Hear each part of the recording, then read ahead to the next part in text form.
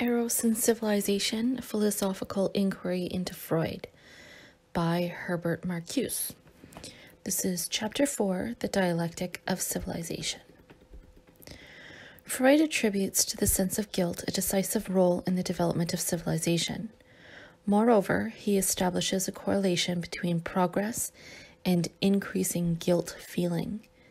He states his intention to represent the sense of guilt as the most important problem in the evolution of culture, and to convey that the price of progress in civilization is paid in forfeiting happiness through the heightening of the sense of guilt.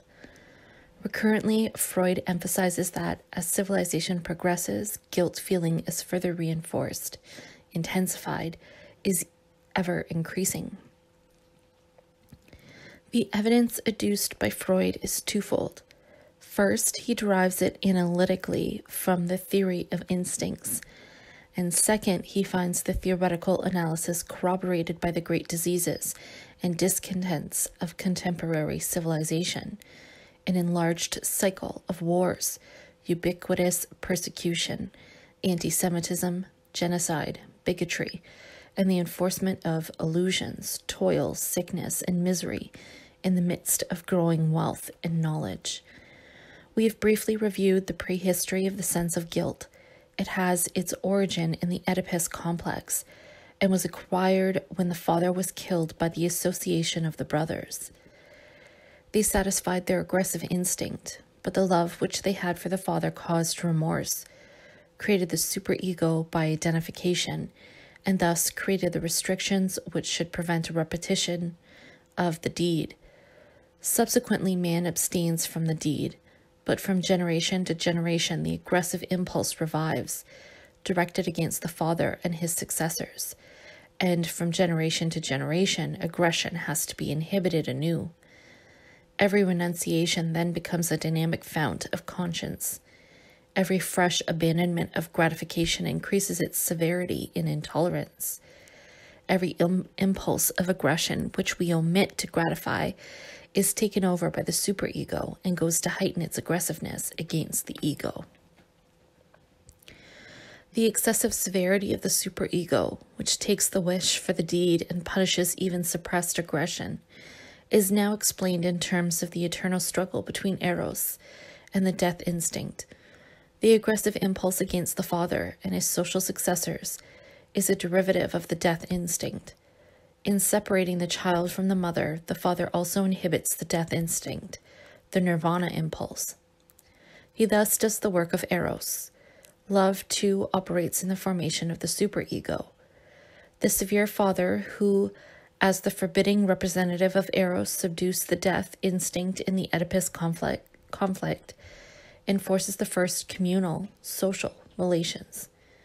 His prohibitions create identification among the sons, aim inhibited love, affection, exogamy, sublimation. On the basis of renunciation, Eros begins its cultural work of combining life into ever larger units. And as the father is multiplied, supplemented, and replaced by the authorities of society, as prohibitions and inhibitions spread, so do the aggressive impulse and its objects. And with it grows on the part of society the need for strengthening the defenses, the need for reinforcing the sense of guilt. Since culture obeys an inner erotic impulse which bids it bind mankind into a closely knit mass, it can achieve this aim only by means of its vigilance, its fomenting, an ever-increasing sense of guilt. That which began in relation to the father ends in relation to the community. If civilization is an inevitable course of development from the group of the family to the group of humanity as a whole, then an intensification of the sense of guilt, resulting from the innate conflict of ambivalence, from the eternal struggle between the love and the death trends, will be inextricably bound up with it, until perhaps the sense of guilt may swell to a magnitude that individuals can hardly support. In this quantitative analysis of the growth of the sense of guilt, the change in the quality of guiltiness, its growing irrationality, seems to disappear. Indeed, Freud's central sociological position prevented him from following this avenue. To him, there was no higher rationality against which the prevailing one could be measured. If the irrationality of guilt feeling is that of civilization itself, then it is rational, and if the abolition of domination destroys culture itself, then it remains the supreme crime, and no effective means for its prevention are irrational. However, Freud's own theory of instincts impelled him to go further and to unfold the entire fatality and futility of this dynamic. Strengthened defense against aggression is necessary, but in order to be effective, the defense against enlarged aggression would have to strengthen the sex instincts, for only a strong Eros can effectively bind the destructive instincts. And this is precisely what the developed civilization is incapable of doing, because it depends for its very existence on extended and intensified regimentation and control. The chain of inhibitions and deflections of instinctual aims cannot be broken. Our civilization is, generally speaking, founded on the suppression of instincts. Civilization is first of all progress in work, that is, work for the procurement and augmentation of the necessities of life. This work is normally without satisfaction in itself. To Freud, it is unpleasurable, painful. In Freud's metapsychology, there is no room for an original instinct of workmanship, mastery instinct, etc. The notion of the conservative nature of the instincts under the rule of the pleasure and nirvana principles strictly precludes such assumptions. When Freud incidentally mentions the natural human aversion to work, he only draws the inference from his basic theoretical conception. The instinctual syndrome, unhappiness, and work recurs throughout Freud's writings, and his interpretation of the Prometheus myth is centered on the connection between curbing of sexual passion and civilized work. The basic work in civilization is non-libidinal, is labor. Labor is unpleasantness, and such unpleasantness has to be enforced. For what motive would induce man to put his sexual energy to other uses if, by any disposal of it, he could obtain fully satisfying pleasure? He would never let go of this pleasure and would make no further progress. If there is no original work instinct, then the energy required for unpleasurable work must be withdrawn from the primary instincts, from the sexual and from the destructive instincts. Since civilization is mainly the work of Eros, it is first of all withdrawal of libido. Culture obtains a great part of the mental energy it needs by subtracting it from sexuality. But not only the work impulses are thus fed by inhibited sexuality. The specifically social instincts, such as the affectionate relations between parents and children, feelings of friendship, and the emotional ties in marriage, contain impulses which are held back by internal resistance from attaining their aims. Only by virtue of such renunciation do they become sociable. Each individual contributes his renunciations, first under the impact of external compulsion, then internally. And from these sources, the common stock of the material and ideal wealth of civilization has been accumulated. Although Freud remarks that these social instincts need not be described as sublimated, because they have not abandoned their sexual aims, but rest content with certain approximations to satisfaction. He calls them closely related to sublimation. Thus, the main sphere of civilization appears as a sphere of sublimation. But sublimation involves desexualization, even if and where it draws on a reservoir of neutral displacement energy in the ego and in the id. This neutral energy proceeds from the narcissistic reservoir of libido, i.e., it is desexualized Eros. The process of sublimation alters the balance in the instinctual structure. Life is the fusion of Eros and death instinct. In this fusion, Eros has subdued its hostile partner. However, after sublimation, the erotic component no longer has the power to bind the whole of the destructive elements that were previously combined with it, and these are released in the form of inclinations to aggression and destruction.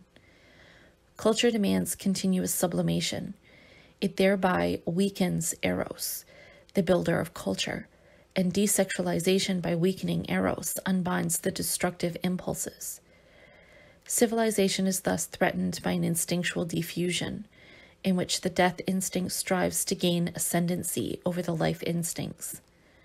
Originating in renunciation and developing under progressive renunciation, civilization tends toward self-destruction. This argument runs too smooth to be true. A number of objections arise. In the first place, not all work involves desexualization, and not all work is unpleasurable, is renunciation. Secondly, the inhibitions enforced by culture also affect, and perhaps even chiefly affect, the derivatives of the death instinct, aggressiveness, and the destruction impulses. In this respect, at least, cultural inhibition would accrue to the strength of Eros. Moreover, work in civilization is itself to a great extent, social utilization of aggressive impulses, and is thus work in the service of Eros. An adequate discussion of these problems presupposes that the theory of the instincts is freed from its exclusive orientation on the performance principle, that the image of a non-repressive civilization, which the very achievements of the performance principle suggest, is examined as to its substance. Such an attempt will be made in the last part of this study. Here, some tentative clarifications must suffice. The psychical sources and resources of work and its relation to sublimation constitute one of the most neglected areas of psychoanalytic theory. Perhaps nowhere else has psychoanalysis so consistently succumbed to the official ideology of the blessings of productivity. Small wonder, then, that in the neo-Freudian schools, where, as we shall see in the epilogue, the ideological trends in psychoanalysis triumph over its theory, the tenor of work, morality is all-pervasive. The orthodox discussion is almost in its entirety focused on creative work, especially art, while work in the realm of necessity, labor, is relegated to the background. To be sure, there is a mode of work which offers a high degree of libidinal satisfaction, which is pleasurable in its execution, and artistic work, where it is genuine, seems to grow out of a non-repressive instinctual constellation, and to envisage non-repressive aims. So much so that the term sublimation seems to require considerable modification if applied to this kind of work. But the bulk of the work relations on which civilization rests is of a very different kind. Freud notes that the daily work of earning a livelihood affords particular satisfaction when it has been selected by free choice. However, if free choice means more than a small selection between pre-established necessities, and if the inclinations and impulses used in work are other than those pre-shaped by a repressive reality principle, then satisfaction in daily work is only a rare privilege. The work that created and enlarged the material basis of civilization was chiefly labor, alienated labor, painful and miserable, and still is. The performance of such work hardly gratifies individual needs and inclinations. It was imposed upon man by brute necessity and brute force. If alienated labor has anything to do with Eros, it must be very indirectly, and with a considerably sublimated and weakened Eros. But does not the civilized inhibition of aggressive impulses in work offset the weakening of Eros? Aggressive as well as libidinal impulses are supposed to be satisfied in work by way of sublimation, and the culturally beneficial sadistic character of work has often been emphasized. The development of techniques and technological rationality absorbs to a great extent the modified destructive instincts. The instinct of destruction, when tempered and harnessed, as it were, inhibited in its aim, and directed towards objects, is compelled to provide the ego with satisfaction of its needs and with power over nature. Techniques provide the very basis for progress.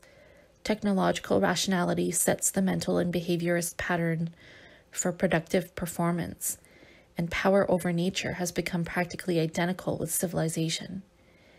Is the destructiveness sublimated in these activities sufficiently subdued and diverted to assure the work of Eros? It seems that socially useful destructiveness is less sublimated than socially useful libido. To be sure, the diversion of destructiveness from the ego to the external world secured the growth of civilization. However, extroverted destruction remains destruction. Its objects are in most cases actually and violently assailed, deprived of their form, and reconstructed only after partial destruction. Units are forcibly divided and the component parts forcibly rearranged. Nature is literally violated. Only in certain categories of sublimated aggressiveness, as in surgical practice, does such violation directly strengthen the life of its object. Destructiveness in extent and intent seems to be more directly satisfied in civilization than the libido. However, while the destructive impulses are thus being satisfied, such satisfaction cannot stabilize their energy in the service of Eros. Their destructive force must drive them beyond this servitude and sublimation, for their aim is not matter, not nature, not any object, but life itself. If they are the derivatives of the death instinct, then they cannot accept as final any substitutes. Then, through constructive technological destruction, through the constructive violation of nature, the instincts would still operate toward the annihilation of life. The radical hypothesis of beyond the pleasure principle would stand. The instincts of self-preservation, self-assertion, and mastery, insofar as they have absorbed this destructiveness, would have the function of assuring the organism's own path to death. Freud retracted this hypothesis as soon as he advanced it, but his formulations in Civilization and its discontents seem to restore its essential content. And the fact that the destruction of life, human and animal, has progressed with the progress of civilization, that cruelty and hatred and the scientific extermination of men have increased in relation to the real possibility of the elimination of oppression, this feature of late industrial civilization would have instinctual roots which perpetuate destructiveness beyond all rationality. The growing mastery of nature, then, would, with the growing productivity of labor, develop and fulfill the human needs only as a byproduct. Increasing cultural wealth and knowledge would provide the material for progressive destruction and the need for increasing instinctual repression. This thesis implies the existence of objective criteria for gauging the degree of instinctual repression at a given stage of civilization. However, repression is largely unconscious and automatic, while its degree is measurable only in the light of consciousness. The differential between phylogenetically necessary repression and surplus repression may provide the criteria. Within the total structure of the repressed personality, surplus repression is that portion which is the result of specific societal conditions sustained in the specific interest of domination. The extent of the surplus repression provides the standard of measurement. The smaller it is, the less repressive is the stage of civilization. The distinction is equivalent to that between the biological and the historical sources of human suffering. Of the three sources of human suffering which Freud enumerates, namely, the superior force of nature, the disposition to decay of our bodies, and the inadequacy of our methods of regulating human relations in the family, the community, and the state, at least the first and the last are in a strict sense historical sources. The superiority of nature and the organization of societal relations have essentially changed in the development of civilization.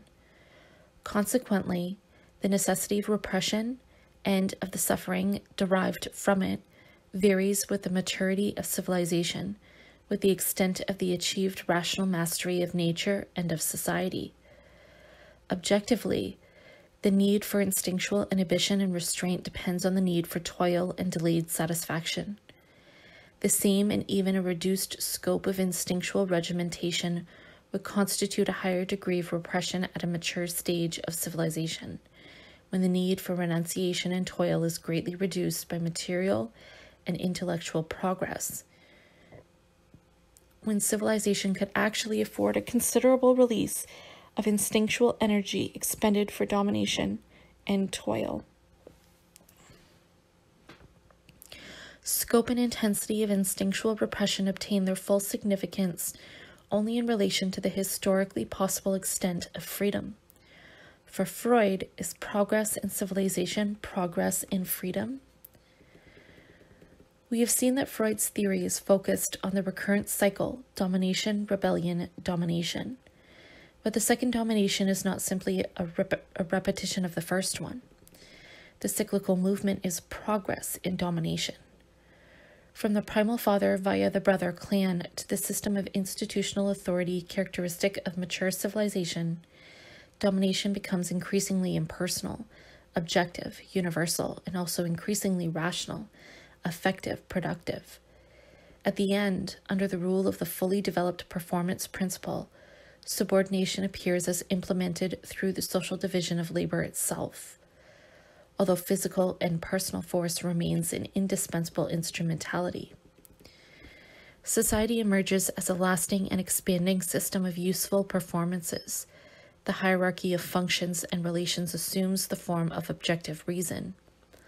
Law and order are identical with the life of society itself. In the same process, repression too is depersonalized. Constraint and regimentation of pleasure now become a function and natural result of the social division of labor. To be sure, the father, as paterfamilias, still performs the basic regimentation of the instincts which prepares the child for the surplus repression on the part of society during his adult life. But the father performs this function as the representative of the family's position in the social division of labor, rather than as the possessor of the mother. Subsequently, the individual's instincts are controlled through the social utilization of his labor power. He has to work in order to live, and this work requires not only 8, 10, 12 daily hours of his time, and therefore a corresponding diversion of energy, but also during these hours and the remaining ones, a behavior in conformity with the standards and morals of the performance principle. Historically, the reduction of Eros to procreative monogamic sexuality, which completes the subjection of the pleasure principle to the reality principle, is consummated only when the individual has become a subject-object of labor in the apparatus of his society, whereas ontogenetically, the primary suppression of infantile sexuality remains the precondition for this accomplishment. The development of a hierarchical system of social labor not only rationalizes domination, but also contains the rebellion against domination. At the individual level, the primal revolt is contained within the framework of the normal Oedipus conflict. At the societal level, recurrent rebellions and revolutions have been followed by counter-revolutions and restorations. From the slave revolts in the ancient world to the socialist revolution, the struggle of the oppressed has ended in establishing a new, better system of domination. Progress has taken place through an improving chain of control. Each revolution has been the conscious effort to replace one ruling group by another, but each revolution has also released forces that have overshot the goal, that have striven for the abolition of domination and exploitation. The ease with which they have been defeated demands explanations. Neither the prevailing constellation of power, nor immaturity of the productive forces, nor absence of class consciousness provides an adequate answer. In every revolution, there seems to have been a historical moment when the struggle against domination might have been victorious, but the moment passed. An element of self-defeat seems to be involved in this dynamic, regardless of the validity of such reasons as the prematurity and inequality of forces. In this sense, every revolution has also been a betrayed revolution. Freud's hypothesis on the origin and the perpetuation of guilt feeling elucidates, in psychological terms, this sociological dynamic. It explains the identification of those who revolt with the power against which they revolt. The economic and political incorporation of the individuals into the hierarchical system of labor is accompanied by an instinctual process in which the human objects of domination reproduce their own repression.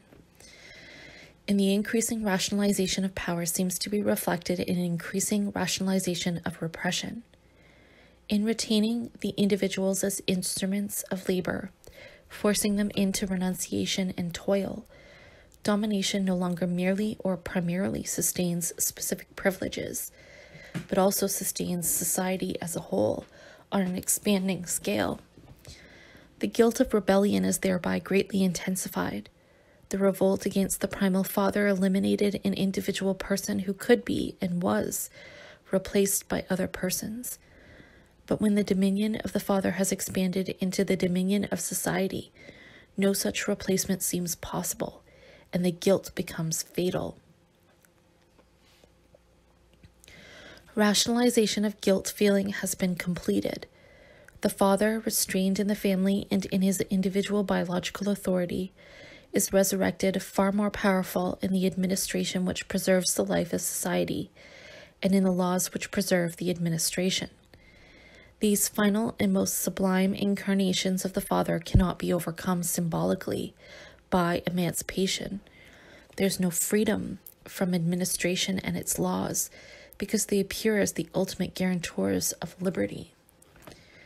The revolt against them would be the supreme crime again, this time not against the despot animal who forbids gratification, but against the wise order which secures the goods and services for the progressive satisfaction of human needs. Rebellion now appears as the crime against the whole of human society, and therefore as beyond reward and beyond redemption. However, the very progress of civilization tends to make this rationality a spurious one. The existing liberties and the existing gratifications are tied to the requirements of domination. They themselves become instruments of repression. The excuse of scarcity, which has justified institutionalized repression since its inception, weakens as man's knowledge and control over nature enhances the means for fulfilling human needs with a minimum of toil. The still prevailing impoverishment of vast areas of the world is no longer due chiefly to the poverty of human and natural resources, but to the manner in which they are distributed and utilized. This difference may be irrelevant to politics and to politicians, but it is of decisive importance to a theory of civilization which derives the need for repression from the natural and perpetual disproportion between human desires and the environment in which they must be satisfied. If such a natural condition and not certain political and social institutions provides the rationale for repression, then it has become irrational. The culture of industrial civilization has turned the human organism into an ever more sensitive, differentiated, exchangeable instrument, and has created a social wealth sufficiently great to transform this instrument into an end in itself. The available resources make for a qualitative change in the human needs. Rationalization and mechanization of labor tend to reduce the quantum of instinctual energy channeled into toil, alienated labor, thus freeing energy for the attainment of objectives set by the free play of individual faculties. Technology operates against the repressive utilization of energy insofar as it minimizes the time necessary for the production of the necessities of life, thus saving time for the development of needs beyond the realm of necessity and of necessary waste. But the closer the real possibility of liberating the individual from the constraints once justified by scarcity and immaturity, the greater the need for maintaining and streamlining these constraints, lest the established order of domination dissolve. Civilization has to defend itself against the specter of a world which could be free. If society cannot use its growing productivity for reducing repression, because such usage would upset the hierarchy of the status quo, productivity must be turned against the individuals. It becomes itself an instrument of universal control. Totalitarianism spreads over late industrial civilization wherever the interests of domination prevail upon productivity. arresting and diverting its potentialities. The people have to be kept in a state of permanent mobilization, internal and external. The rationality of domination has progressed to the point where it threatens to invalidate its foundations.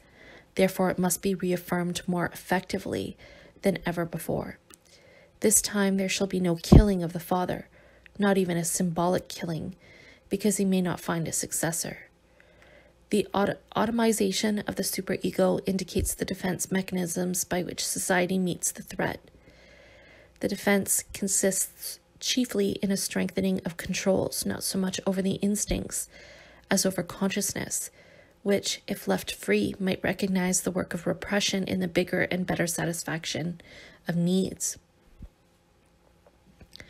The manipulation of consciousness, which has occurred throughout the orbit of contemporary industrial civilization, has been described in the various interpretations of totalitarian and popular cultures, coordination of the private and public existence, of spontaneous and required reactions.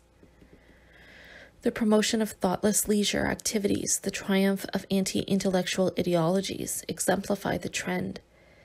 This extension of controls to formerly free regions of consciousness and leisure permits a relaxation of sexual taboos, previously more important because the overall controls were less effective.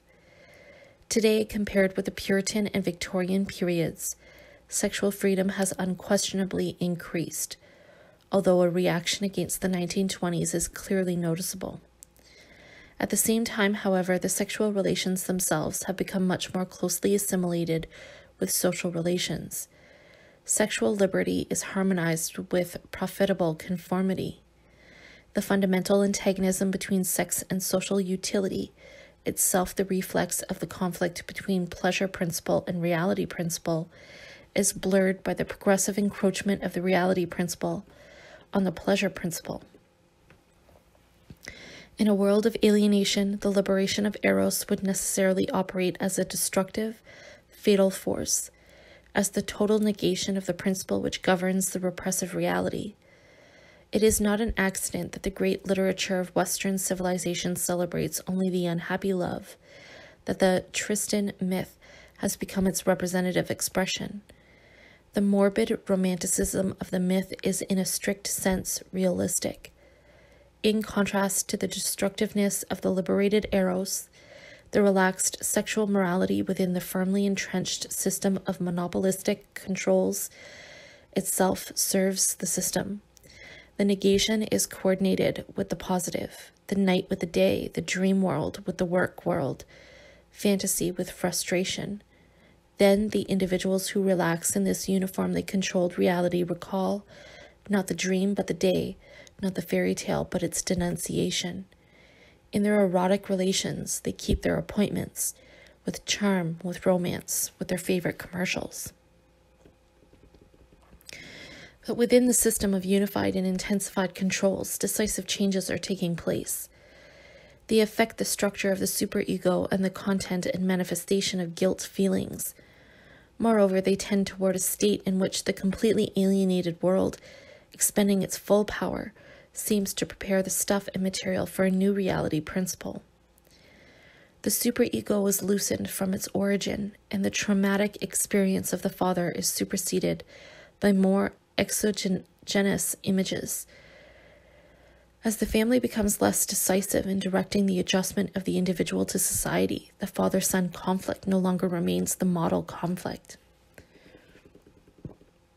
This change derives from the fundamental economic processes which have characterized, since the beginning of the century, the transformation of free into organized capitalism.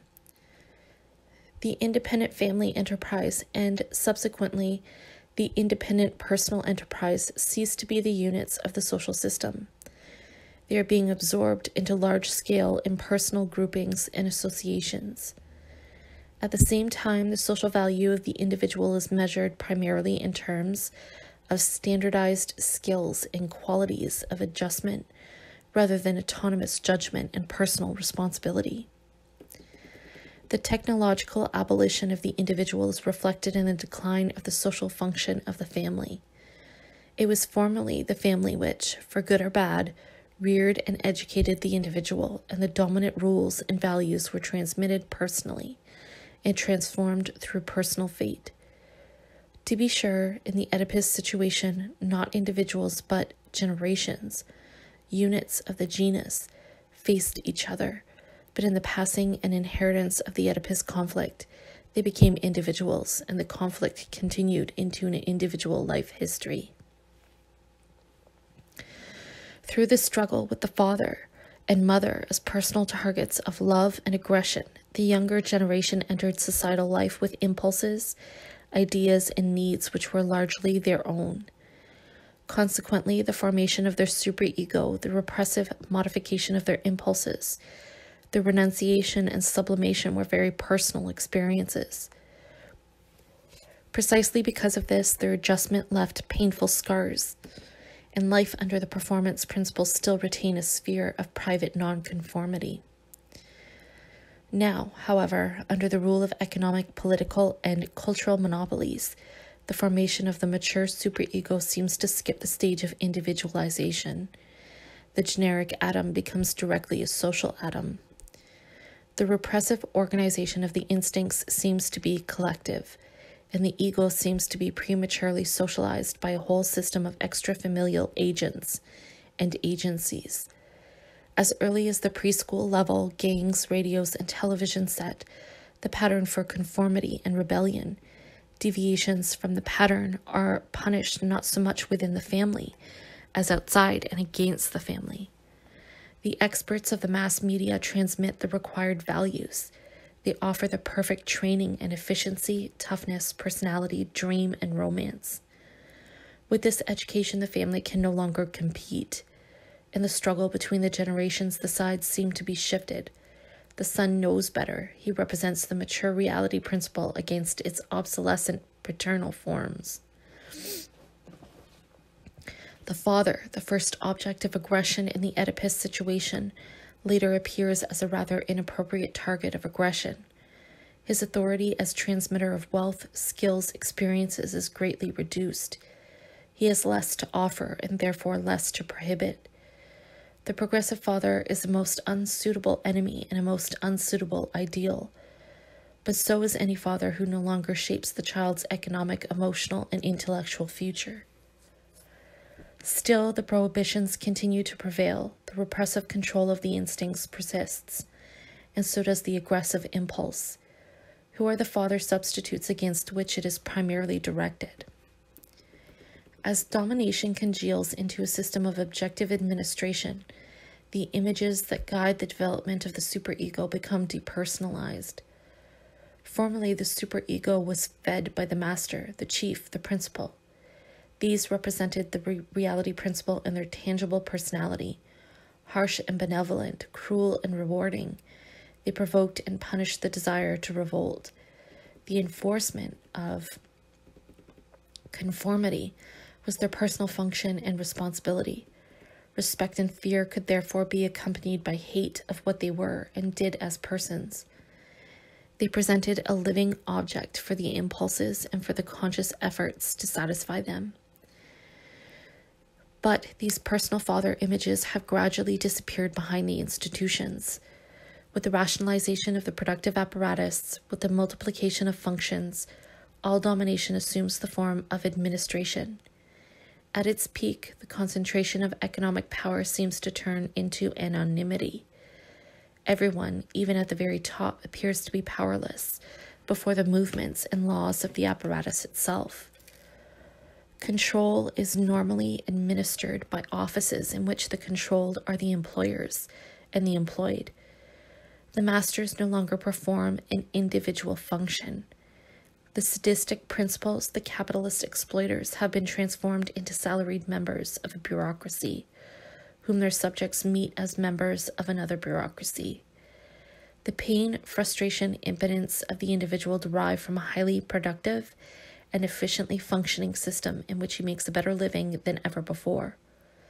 Responsibility for the organization of his life lies with the whole. the system, the sum total of the institutions that determine, satisfy, and control his needs. The aggressive impulse plunges into a void, or rather the hate encounters smiling colleagues, busy competitors, obedient officials, helpful social workers who are all doing their duty and who are all innocent victims.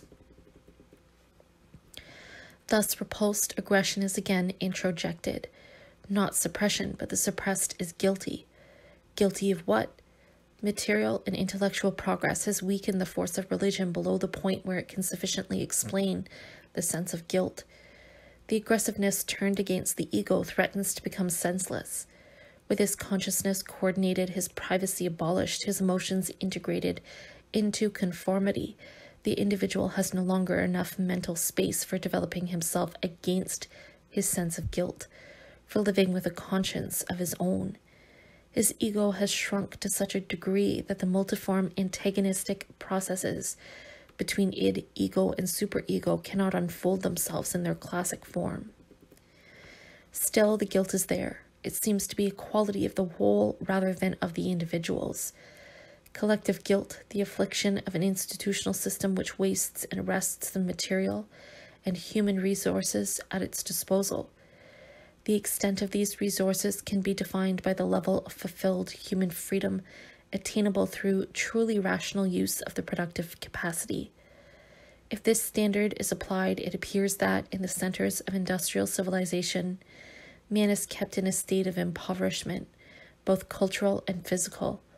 Most of the cliches with which sociology describes the process of dehumanization in present-day mass culture are correct, but they seem to be slanted in the wrong direction. What is retrogressive is not mechanization and standardization, but their containment, not the universal coordination, but its concealment under spurious liberties, choices, and individualities. The high standard of living in the domain of the great corporations is restrictive in a concrete sociological sense. The goods and services that the individuals buy control their needs and petrify their faculties. In exchange for the commodities that enrich their life, the individuals sell not only their labor, but also their free time. The better living is offset by the all-pervasive control over living. People dwell in apartment concentrations and have private automobiles with which they can no longer escape into a different world. They have huge refrigerators filled with frozen foods. They have dozens of newspapers and magazines that espouse the same ideals. They have innumerable choices, innumerable gadgets, which are all of the same sort and keep them occupied and divert their attention from the real issue, which is the awareness that they could both work less and determine their own needs and satisfactions.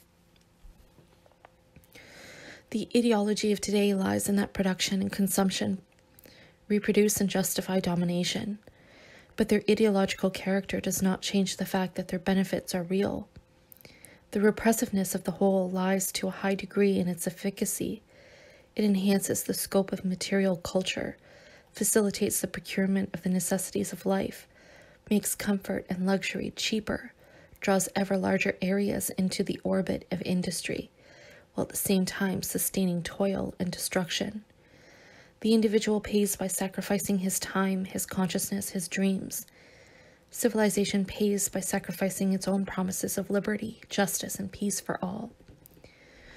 The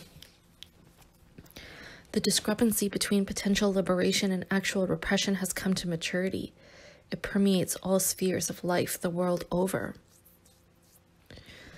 The rationality of progress heightens the irrationality of its organization and direction. Social cohesion and administrative power are sufficiently strong to protect the whole from direct aggression, but not strong enough to eliminate the accumulated aggressiveness. It turns against those who do not belong to the whole, whose existence is its denial. This foe appears as the arch-enemy and Antichrist himself. He is everywhere at all times. He represents hidden and sinister forces, and his omnipresence requires total mobilization. The difference between war and peace, between civilian and military populations, between truth and propaganda is blotted out. There is regression to historical stages that had been passed long ago, and this regression reactivates the sadomasochistic phase on a national and international scale. But the impulses of this phase are reactivated in a new, civilized manner.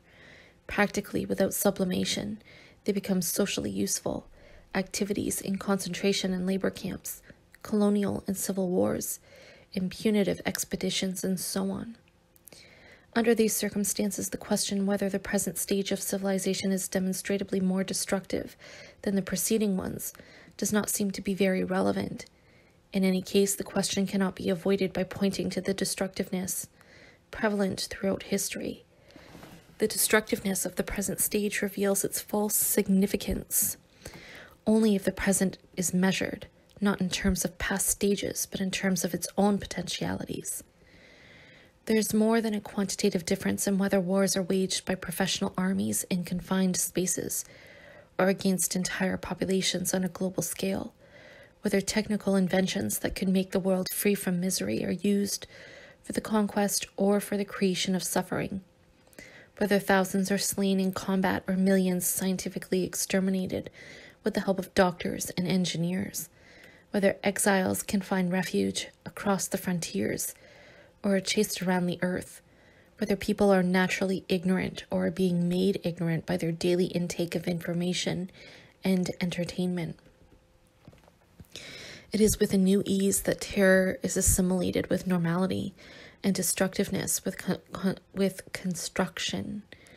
Still, progress continues and continues to narrow the basis of repression. At the height of its progressive achievements, domination not only undermines its own foundations, but also corrupts and liquidates the opposition against domination. What remains is the negativity of reason, which impels wealth and power and generates a climate in which the instinctual roots of the performance principle are drying up. The alienation of labor is almost complete. The mechanics of the assembly line, the routine of the office, the ritual of buying and selling are freed from any connection with human potentialities. Work relations have become to a great extent relations between persons as exchangeable objects of scientific management and efficiency experts. To be sure, the still prevailing competitiveness requires a certain degree of individuality and spontaneity. But these features have become just as superficial and illusory as the competitiveness to which they belong. Individuality is literally in name only, in the specific representation of types, such as vamp, housewife, ondine, he-man, career woman, struggling young couple, just as competition tends to be reduced to prearranged varieties in the production of gadgets, wrappings, flavors, colors, and so on. Beneath this illusory surface, the whole work world and its recreation have become a system of animate and inanimate things, all equally subject to administration. The human existence in this world is mere stuff, matter, material, which does not have the principle of its movement in itself. This state of ossification also affects the instincts, their inhibitions and modifications. Their original dynamic becomes static. The interactions between ego, superego, and id congeal into automatic reactions. Corporealization of the superego is accompanied by corporalization of the ego, manifest in the frozen traits and gestures produced at the appropriate occasions and hours. Consciousness, increasingly less burdened by autonomy, tends to be reduced to the task of regulating the coordination of the individual with the whole. This coordination is effective to such a degree that the general unhappiness has decreased rather than increased. We have suggested that the individual's awareness of the prevailing repression is blunted by the manipulated restriction of his consciousness. This process alters the contents of happiness. The concept denotes a more than private, more than subjective condition. Happiness is not in the mere feeling of satisfaction, but in the reality of freedom and satisfaction. Happiness involves knowledge. It is the prerogative of the animal rationale. With the decline in consciousness, with the control of information, with the absorption of individual into mass communication, Knowledge is administered and confined. The individual does not really know what is going on. The overpowering machine of education and entertainment unites him with all the others in a state of anesthesia from which all detrimental ideas tend to be excluded. And since knowledge of the whole truth is hardly conducive to happiness, such general anesthesia makes individuals happy. If anxiety is more than a general malaise, if it is an existential condition, then this so-called age of anxiety is distinguished by the extent by which anxiety has disappeared from expression. These trends seem to suggest that the expenditure of energy and effort for developing one's own inhibitions is greatly diminished. The living links between the individual and his culture are loosened. This culture was, in and for the individual, the system of inhibitions that generated and regenerated the predominant values and institutions. Now, the repressive force of the reality principle seems no longer renewed and rejuvenated by the repressed individuals. The less they function as the agents and victims of their own life, the less is the reality principle strengthened through creative identifications and sublimations, which enrich and at the same time protect the household of culture. The groups and group ideals, the philosophies, the works of art and literature that still express without compromise the fears and hopes of humanity stand against the prevailing reality principle. They are its absolute denunciation. The positive aspects of progressive alienation show forth. The human energies which sustain the performance principle are becoming increasingly dispensable. The automization of necessity and waste of labor and entertainment precludes the realization of individual potentialities in this realm. It repels libidinal cathexis. The ideology of scarcity, of the productivity of toil, domination, and renunciation is dislodged from its instinctual as well as rational ground. The theory of alienation demonstrated the fact that man does not realize himself in his labor, that his life has become an instrument of labor, that his work and its products have assumed a form and power independent of him as an individual. But the liberation from this state seems to require not the arrest of alienation, but its consummation, not the reactivation of the repressed and productive personality, but its abolition. The elimination of human potentialities from the world of alienated labor creates the preconditions for the elimination of labor from the world of human potentialities.